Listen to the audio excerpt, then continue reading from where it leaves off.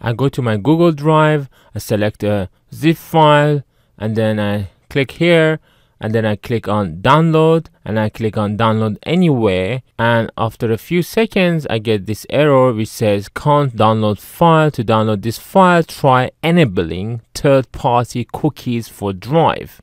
As it says, we'll have to enable third-party cookies in order to be able to download files from Google Drive. The browser that I'm using is called Opera, but you could follow the similar steps in any other browser. So in order to access the settings for Opera, you need to click here, scroll all the way down where you see go to full browser settings, select it, and then simply scroll a bit down. You will see privacy and security, and there is a section called cookies and other site data. Select that. By default, the setting is set to block third-party cookies in private mode, and in here I'm using the private mode, therefore I'm not able to download the file from Google Drive. So here for now, simply select allow all cookies. You could also download if you would access your Google Drive not in private mode, but for now let's keep this setting allow all cookies. Now go back to the Google Drive and then try to download again, and this time it would work.